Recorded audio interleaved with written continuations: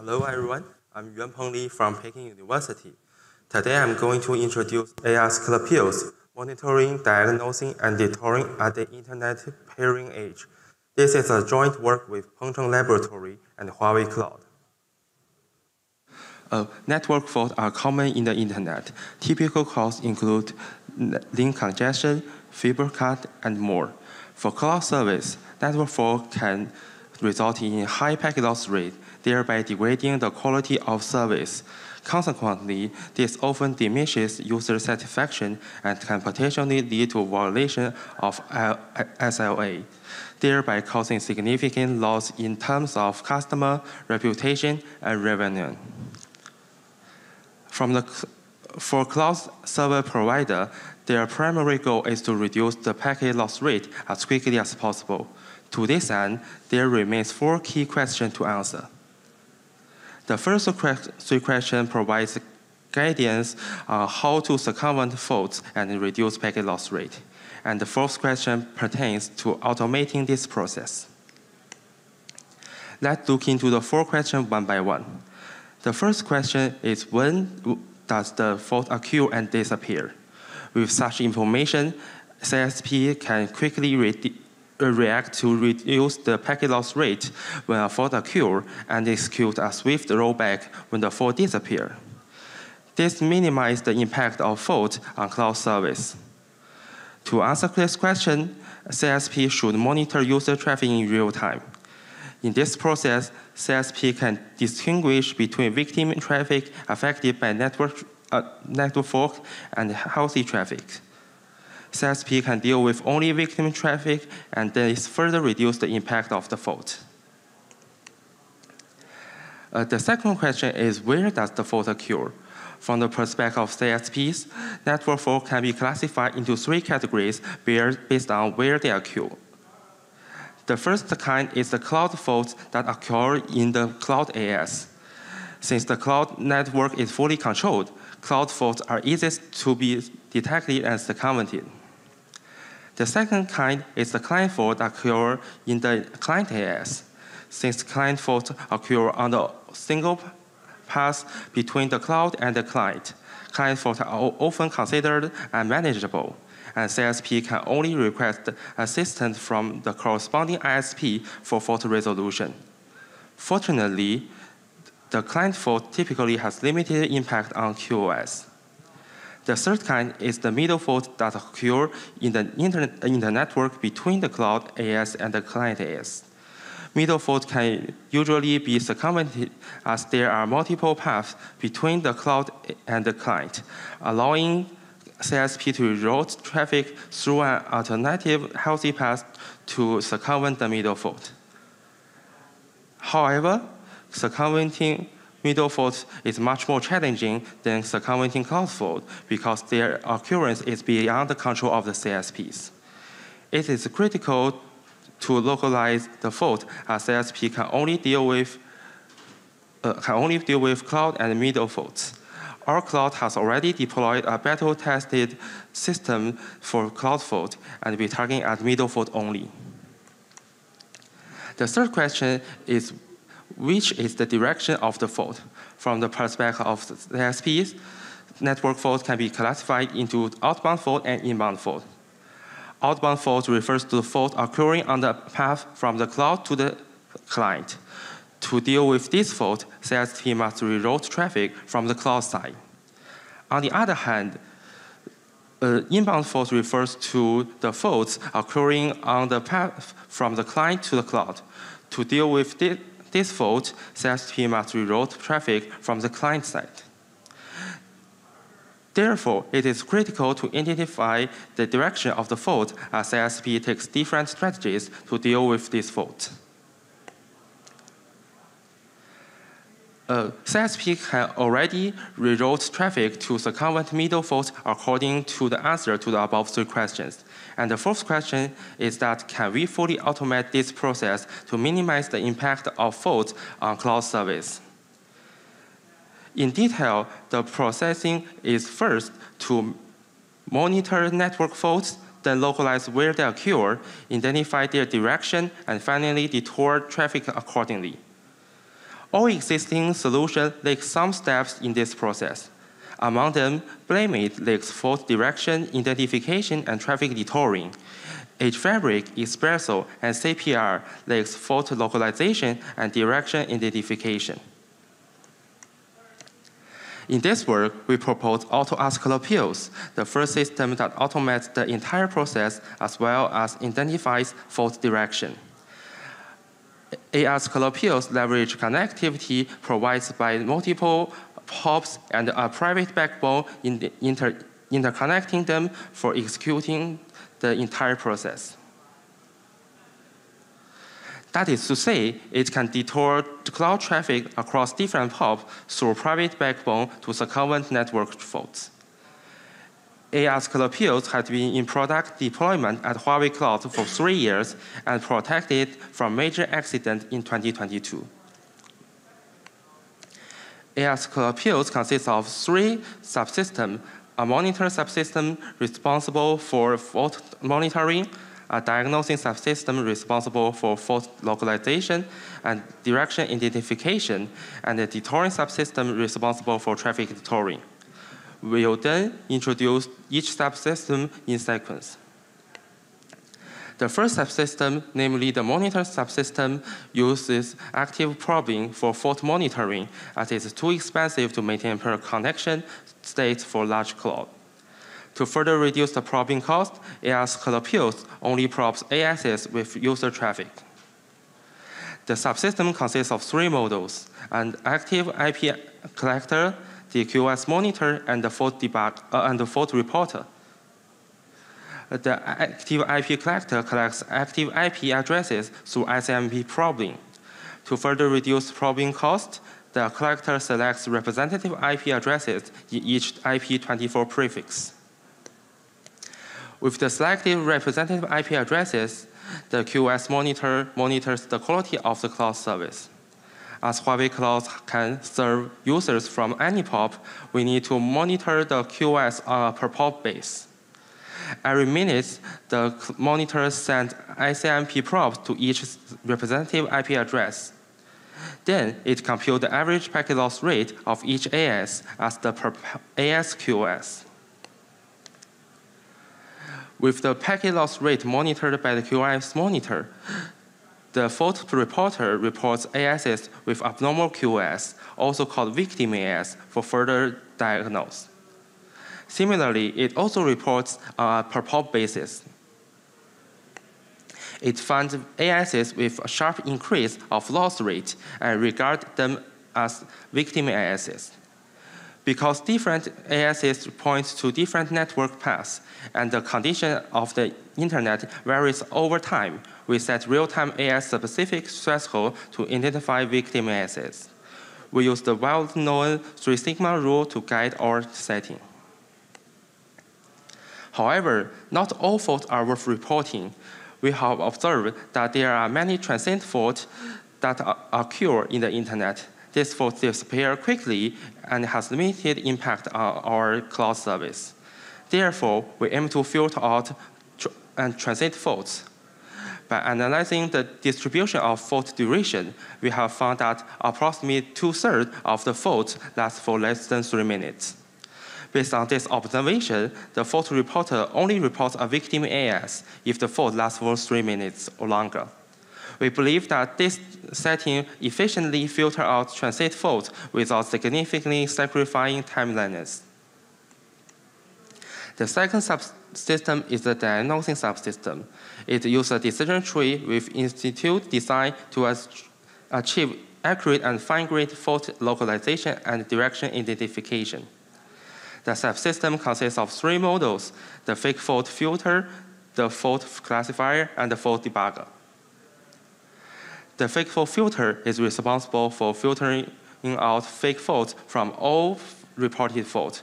We observe that the reported fault may be falsely identified due to the abnormal IP behavior. To address this issue, we classify the representative IP address of victim ASs into 5 categories according to their behavior during the fault, namely the faulty IPs, the blocked IPs, the healthy IPs, the inactive IPs, and the abnormal IPs. Their behavior are shown on the slide. Among them, the faulty IP is characterized by an increment in the packet loss rate above the threshold after the fault occurred. We consider that a faulty IP is affected by the fault with a high probability. A blocked IP is characterized by its loss rate reaching 100% after the fault occurred. We consider that with a high probability, it is added into a block list by a certain network device. And with a small probability, it is suffering from a serious network fault resulting in a loss rate of 100%. The other three categories are not affected by the fault. After the classification, the filter filters fake faults based on the ratio of faulty IPs and blocked IPs because they are associated with the reported faults. As the faulty IP has a closer connection with the fault, we set a lower threshold for faulty IPs. After filtering out fake faults, the fault classifier further identifies fault categories by using the number of POPs that report each victim AS. There are three cases. The first case is when the victim AS is reported from only one POP. In this case, the classifier determines that the fault is a middle fault. The second case is when the victim AS is reported from all POPs. In this case, the classifier identified that the fault is a client fault. These classifications are based on the observation that for a client in the AS, for different POP, the middle paths are different, while the client paths are usually similar. Therefore, a victim AS reported from one POP is incurred by middle faults with a high probability, while a victim AS is reported from all POP is incurred by client fault with a high probability. The third case includes other situations. In this case, the probability of middle fault and client fault decreased significantly. The classifier then determines this fault as an ambiguous fault. We found that it only accounts for 7% of cases, and we currently ignore it. For middle faults, the fault debugger then identifies their direction. The key idea is to probe a new path from each POP, which consists of the original outbound path and the debugging inbound path. The debugging path is typically a zero-fault inbound path to another POP in the Huawei cloud. To achieve this, as shown on the slide, we just let all PRs in the POP2 to announce the IP prefix of the probes that go through the new path. When a victim AS is reported as suffering from the middle fault, the fault debugger triggers an additional problem on the new path. Then it compares the packet loss rate on the original path and on the new path to identify fault direction. Okay, so if the packet loss rate on the new path is close to 0, it indicates an inbound fault. If their loss rate are close, it indicates an outbound fault.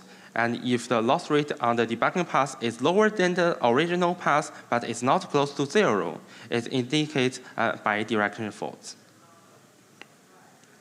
The third subsystem in the Detouring subsystem. As mentioned earlier, AAsclepius employs different strategies to circumvent outbound and inbound faults. In this case, in the case of a bidirection fault, AAsclepius circumvents it by splitting it into an outbound fault and an inbound fault. To circumvent outbound faults, the subsystem detours victim traffic from the cloud side. As shown on the slide, the detouring subsystem makes the victim traffic increase at another POP to circumvent the outbound fault. Suppose the POP I reports the fault. As the detouring is from the cloud side, we can detouring only the victim traffic increase at POP I to increasing at POP I+1 by updating BGP routes associated with IP prefix in the victim AS. Once the victim AS stops suffering from the fault continuously for 10 minutes, the detouring subsystem will withdraw the corresponding BGP routes so as to detour the victim traffic back. Currently, the traffic detouring for outbound faults has already been fully automated. To circumvent inbound faults, the detouring subsystem detours victim traffic from the client side. As shown on the slide, the subsystem makes the traffic ingress at another POP to circumvent the inbound fault. As the detouring is from the client side, we must detour all traffic ingressing at POP I to ingressing at POP I plus 1 through announcing BGP routes for IP prefix of POP I at POP I plus 1. Due to the large impact of the traffic detouring for inbound faults, AAsclepius now only notify the network operators of inbound fault and provides an API for the traffic detouring. We have fully deployed AAsclepius on a large scale in China. So far, it has been running stably for 3 years, diagnosing thousands of faults and circumvents more than 200 of middle faults. Moreover, AAsclepius provides Huawei cloud for major accident in 2022. We also evaluate the performance of the 3 subsystems in 3 major POPs in December 2021. For the monitor subsystem, we calculate the average packet loss rate of all representative IP in different hours.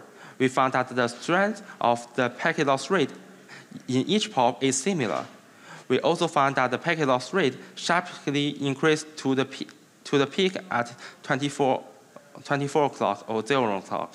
It is possibly because ISP in our country usually updates routes and maintain network devices at this time. We also count the distribution of victim ASs occurring in different hours. We found that the victim ASs have a similar trend in each POP and are more likely to occur at 0 o'clock or 24 o'clock. In addition, we found that the occurrence of victim ASs is